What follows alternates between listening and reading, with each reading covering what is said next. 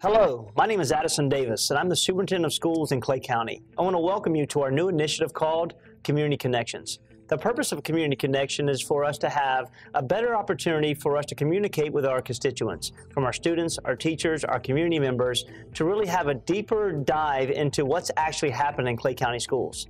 This will be an opportunity to talk about initiatives, projects, areas of focus, along with areas of opportunity. This month in Community Connection, we will focus on bullying prevention. And as you know, October is Bullying Prevention Month. However, in Clay County District Schools know that bullying will not take place as it's zero tolerance implementation in our school district. However, we will address this every single day under my leadership as superintendent. Today we're talking about bullying prevention. I have the Assistant Superintendent of Climate and Culture, Mike McAuley, here with me to discuss and go in greater detail about what bullying is and what Clay County District Schools steps are taken in order to become efficient with our students and with our community. So welcome, Michael. Thank you.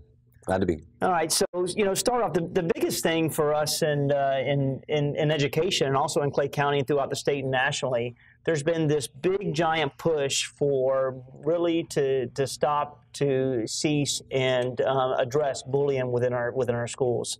And one of the biggest things I come through as superintendent of schools is the lack of understanding what bullying actually is and defined as. Right. So I know that we can define that in our dinner tables and we define that within the community, but I want to really know and let the community know, what is it bullying truly defined at from the state's perspective? Right. So that's one of the biggest challenges we have, because bullying is not unlike harassment, which is not unlike teasing, which is not unlike conflict. So there's a lot of words that are used to describe behavior between kids, and bullying is an easy, natural one for us to sort of fall back on, because at the end of the day, bullying is all about intentionally causing harm or wanting to cause harm to someone else, whether emotionally, physically, or whatever. So bullying sort of captures all of that into one, and one that we have to pay very, very close attention to. The state does give us some definition about what bullying is from an investigation standpoint. It gives us a little bit of structure on how we might move forward to identify whether or not, in fact, bullying has occurred. And there's three things usually associated. One, it is behavior that is repeated or has the potential to be repeated over time. One is that it's intentional. So I am purposely doing this against someone. And then the biggest one, and often one of the more difficult items on that list, is the imbalance of power. So we're talking about a power structure here where someone with perceived higher power is somehow engaging behavior against someone of lesser power.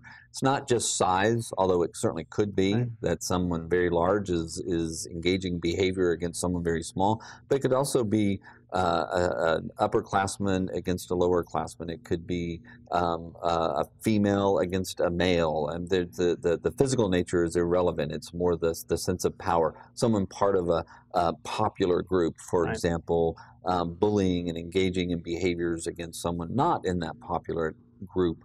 So we look for those three elements as defined for us by the state. Right, and I think it's perfectly said. I think there's many elements that go into defining what bullying actually is from the state's perspective. And as a school district, our job is to make sure we follow that definition and implement with our schools. But for any viewers out there that are watching from parents or students' perspective, it doesn't mean when we talk about one of the elements means that bullying is a repetitive action. We want to, there are isolated incidents that kids are being exposed to undesired behaviors. From a school district perspective, we will address that at any point, and we encourage stakeholders, students, parents, teachers to report anything they've seen, because we want to address that all the time in an immediate fashion. But bullying really is a part where it continues to be a repetitive standpoint within the school district. Something that's repeated, but it doesn't have to be repeated, and I think that's the thing we have to be mindful of. If we see a situation or a scenario where a behavior occurs between two students or two groups of students, if the potential is there for it to happen again and again and again without any kind of resolution or understanding and intervention, then that absolutely is bullying. In talking about bullying, we talk about our learners. What roles do our students play in related to bullying, whether they're doing it from a preventative measure or whether they're responding to bullying? What do you see the roles of students? That's actually a really good question, because one of the things we have to do is raise awareness, not about bullying per se, but as much about positive relationships and what social relationships look like. What we do know is literature will say that will show us that in 50% of the cases where peers, for example, intervened, the bullying behavior stopped. Right. It was modified in such a way.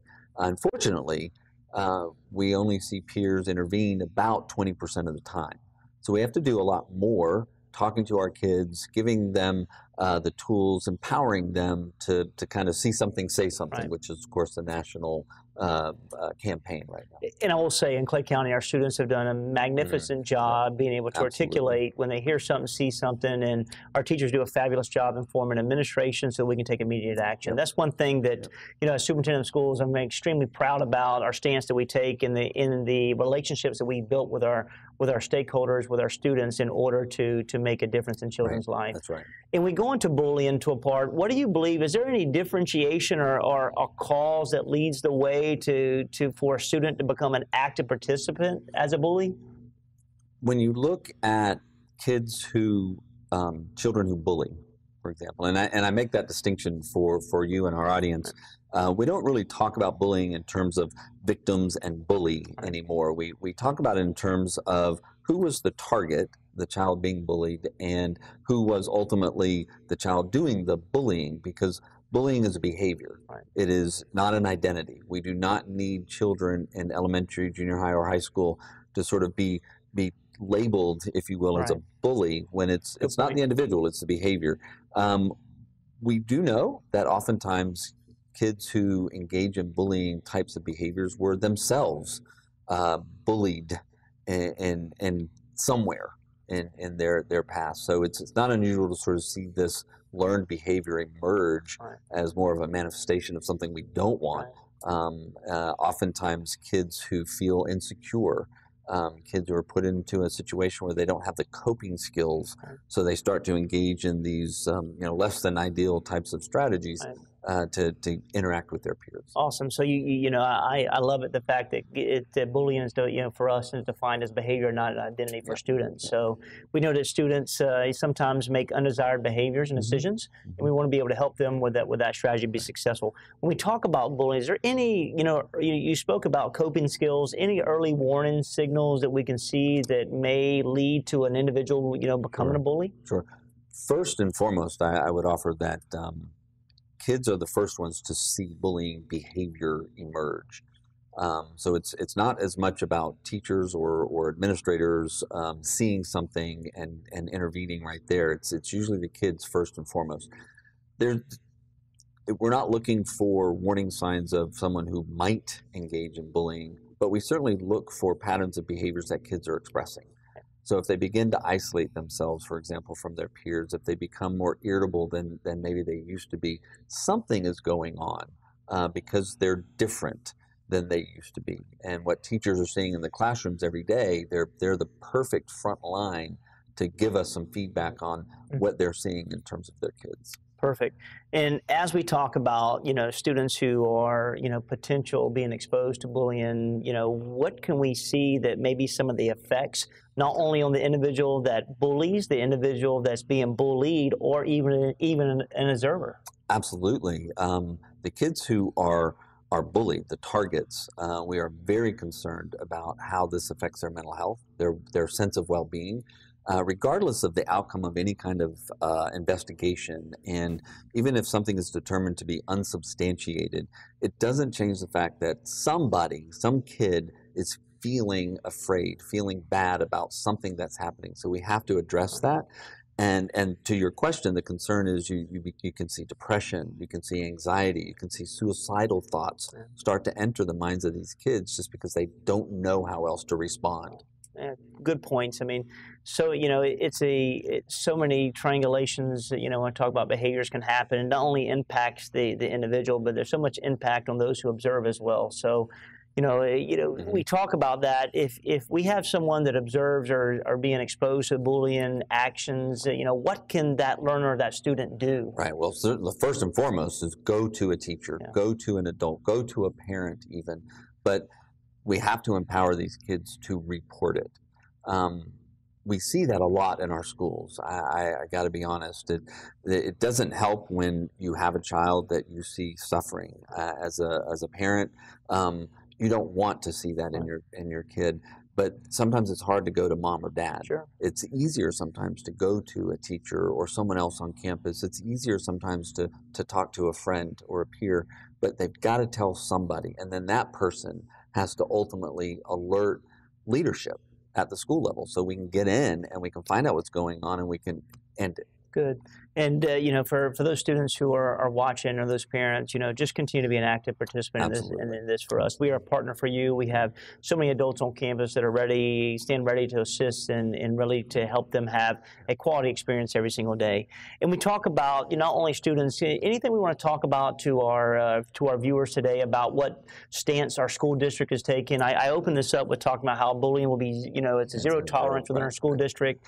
We can talk about some of the initiatives we've just put in place, the bullying hotline, the investigating process. Do you want to share a little bit of those steps that we're taking? Actually, I appreciate the fact that we talk about it in terms of zero tolerance because it should be not tolerated ever. Sure. Bullying is a power, it's a control behavior, and it has no place in our society and certainly not our schools. The challenge we face is when is it bullying versus conflict versus harassment, and being able to differentiate that. Of course, all of us have experienced somebody older than ourselves where it's like, it's a rite of passage, and you just got to muddle through it.